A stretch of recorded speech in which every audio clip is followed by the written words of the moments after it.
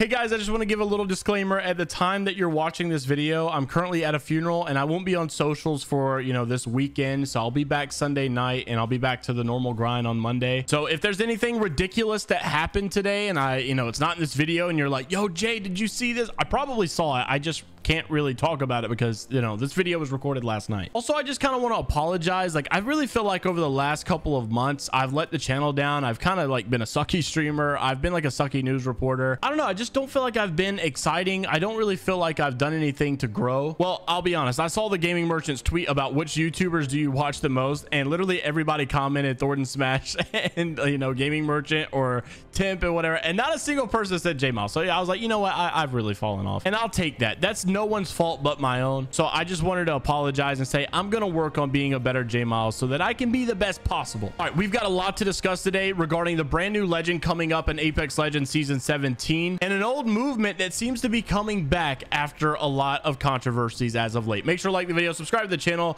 and comment down below for a chance to win the Ash Heirloom and the entire collection event giveaway as well. Without further ado, let's go ahead and dive right into this. So the first thing I wanted to kind of mention, just a little bit of like an early golden nugget. You guys may have wondered what's been going on with your ranked games yesterday. The entirety of Apex was down yesterday. So if you guys really started lagging really bad and your whole game shut down, you got kicked, you crashed, whatever, the actual game itself was down. The servers were really chalked so badly. So for once in your life, it wasn't your bad internet like it always is mine. Xfinity freaking sucks. ALS had even tweeted, Apex Legends is currently down. You are not alone. So just kind of wanted to bring you guys maybe a little bit of peace of mind about that. But something I know a lot of you have not had a peace of mind about, and that is the brand new legend coming into the next season. Yes, we've been talking about it for quite some time. Obviously, we didn't get a new legend this season, but we are moving into season 17 very shortly, and we will be getting actual teasers for this very soon as well. And in this season, we are going to be getting this brand new legend, and this legend we all know is called Ballistic. And I want to say that the old name for this legend was Caliber, I'm pretty sure, because I think I remember a couple seasons ago we talked about we're supposed to be getting Catalyst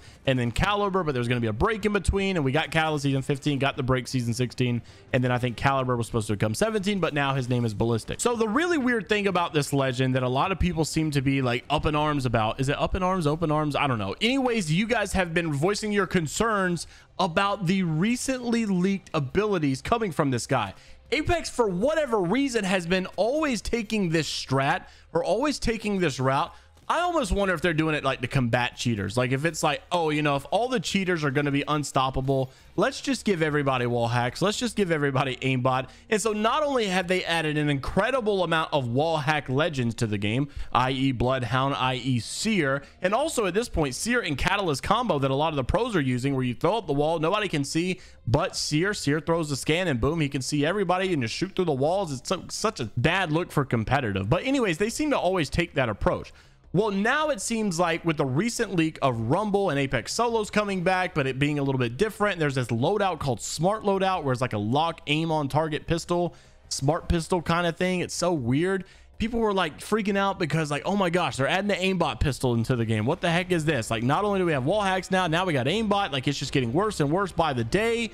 And then you've got this guy, this brand new legend that's coming, and I want to read off some of these abilities and talk about why not only so many people are upset, but maybe to calm some of your nerves to maybe not be so upset. So first off is the passive ability, and I want to say that a lot of this stuff is known because a lot of these leakers put out this information. However, do remember that Catalyst did change quite drastically from her early access leaks to her actual release as well. Obviously, all things are final whenever the season actually is announced, and we know for sure from Respawn, but sometimes a lot of these things can be accurate, and I do believe that this one was more recent than the Catalyst one, and it's actually a little bit more valid. Long story short, my point is here, take it for what you will. The passive ability is a weapon sling, and it's a sling where you can store, listen to this, a third weapon. Have you ever had the temptation of picking up that Kraber, but you didn't want to drop your R99 and you didn't want to drop your PK, but you definitely can't drop the R9 and have a PK as a backup just in case you miss.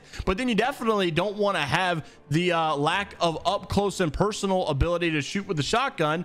So listen, all your problems solved right here. What about the times you get spicy and you decide to run a wingman PK? You don't want to drop any of those weapons for the Kraber, because honestly, if you miss with the Kraber, you're screwed with both of those. So like I said, problem solved with this weapon sling. You can have a third weapon. However, this third weapon cannot have attachments. The most perfect weapon I can think of is probably the wingman, because I really like the iron sights with that gun anyways. I don't really like to have an extended mag on it either, because I really just find myself staying out way too far in the open, shooting for way too long, especially never hitting a single shot. And this is why the weapon sling makes perfect sense. I know we say it all the time, but I honestly could see this legend being like in the Apex Legends competitive meta just for the sake of weapon metas, like just being able to have up close and personal, but then just, you know, throw a little scout on the back of your shoulder, or just have a little charge rifle in the back somewhere so that you can just third-party teams across the map. I mean, I definitely could see it making a lot of sense. Now, some people were saying that this is way too overpowered and it should never be released into the game, but the one that people were really starting to say was overpowered was his tactical ability, which basically in layman's terms looks like a sentry gun from Call of Duty. It's called Smart Bullet, and it shoots a projectile that debuffs the enemy. Enemies' guns will basically start to heat up as they shoot. Overheating will cause a reaction to deal damage, and holding the tactical will allow it to lock on to a target. The way that it looks and the way that it operates, it reminds me a lot of like the sentry gun from back in the day in Call of Duty. And then when it comes to the ultimate ability, it's basically this massive ammo box that when activated, nearby teammates get a buff applied. It also gives faster reloads, unarmed move speed, and infinite ammo. Ballistic sling weapon also will be equipped and upgraded to gold. Now, the only sense of relief that I could provide is based upon what I'm reading. There's literally no way in the world that these things don't have massive cooldowns. What I personally don't like from what I'm seeing so far is, unlike most legends, they usually have some type of an advantage that's just simply natural in their uniqueness with their ability. Like, of course, I wouldn't expect Pathfinder to be able to throw a wall of ferrofluid, because that's just simply what Catalyst does. But this kind of takes a different approach to abilities in the game. It's more so like giving an advantage on every category that every legend has access to, right? Like, we all have access to picking up guns, except this guy can pick up 3. We all have access to picking up ammo, except this guy can not only pick up ammo, he can get it infinitely for his teammate. He can also get his third weapon upgraded to gold, and it feels like less of abilities and more so of just like a buff to the basic game. Now, these kind of abilities aren't always bad, and we've actually seen them before in Apex, and I think Horizon is a good example as to people falling on the game and getting that really slow effect, or like you hit the ground and you stick to it really badly. Obviously, Horizon's passive allows her to get past that, and also you can kind of use it to land places early. You can use it to like go really far on a lot of like the gravity cannons. So I don't think this approach is always a bad thing, but I do think that this one seems a little weird. I don't even think it'll feel super strong when you're fighting it up close and personal, but when you're in the late game and this guy has an R99 and he has a wingman and he has a PK, whatever, and then he also just has a charge rifle sitting in his back, so he can do literally all of the up close fighting, all of the third party cheese. And the third weapon drawback was supposed to be that it doesn't get any attachments. Well, if he's got his ultimate, it can be upgraded to gold. It's just like, oh my gosh, how many times at the end game have pro players, or maybe competitive players, or maybe ranked players, or maybe even casual players drop the Kraber with a few bullets because they said, look, if I'm going to get up close and personal, I'm going to need to drop this Kraber. I'm going to need to pick my R99 back up. How many people now will keep that Kraber and say, look, I might just use it as a spoiler, keep my R99, keep my PK as my third weapon, keep the Kraber just for the spoiler weapon, try to get up close, try to get a lucky no scope. And sometimes that could literally make the difference of the game. Being allowed to have that third weapon may literally change the way that we see the game played. Now, I gotta say, the way that this guy looks is really cool. I would imagine that there's got to be a drawback in the cooldown because these abilities do seem a little crazy, but this is definitely something I'm reading the comments about to see what you guys have to say.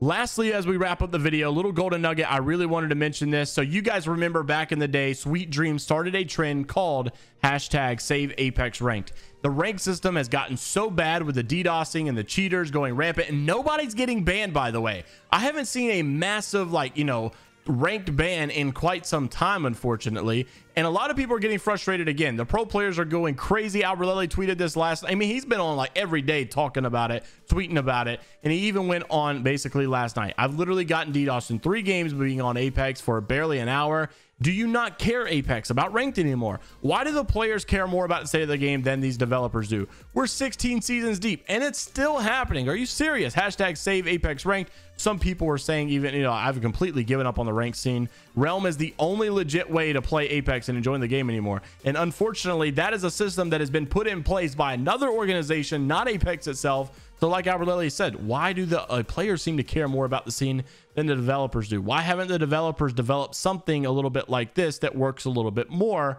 I don't know, definitely interested in the conversation. Even some retweets coming in from some pro players saying hashtag Stave Apex ranked as well, and that was coming from Stay Naughty. Interested to see what you guys have to say down in the comment section below. Make sure to leave a like on the video if you guys did enjoy, and subscribe to the channel if you guys want to stay up to date all things Apex Legends news related, and if you want a chance to win that Ash heirloom giveaway. Once again, just wanted to kind of apologize as a creator. You know, maybe I would say I've not done my best job at entertaining, at my artwork on the thumbnails, or maybe the, you know, quality of the videos, or maybe the flow of the videos. So I've just invested quite a bit of money into my streams for weekly giveaways, weekly tournaments to do, and I plan to really spice this channel up with the content as well, and making sure I'm bringing you guys the best quality possible. Thank you all for the support over the years, and until next time, I will see you all later, Gators.